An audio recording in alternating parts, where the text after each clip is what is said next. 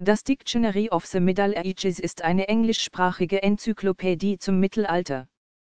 Die 13 Bände umfassende Enzyklopädie wurde in der Zeit von 1982 bis 1989 durch das American Council of Learned Societies herausgegeben und bei Charles Scribner's Sons in New York verlegt. Initiiert wurde das Vorhaben bereits 1975 durch den amerikanischen Historiker Joseph Strayer, der auch der verantwortliche Herausgeber Redakteur wurde und einem Mitherausgeberkreis vorstand, unter anderem Theodore M. Anderson.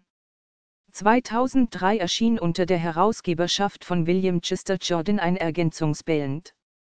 Das Dictionary handelt über einen Zeitraum von 500 bis 1500 n. Christus und erstreckt sich dabei geografisch über das Europa des lateinischen Westens, über den skandinavischen und slawischen Raum, über Kleinasien und Persien und den muslimisch-christlichen Gebieten Nordafrikas.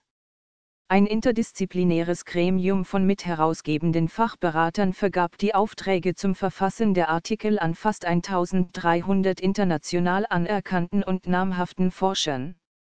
Das Dictionary of the Middle Ages ist vergleichbar mit dem deutschen Lexikon des Mittelalters und dem französischen Dictionnaire Enzyklopädie du Moyen Âge.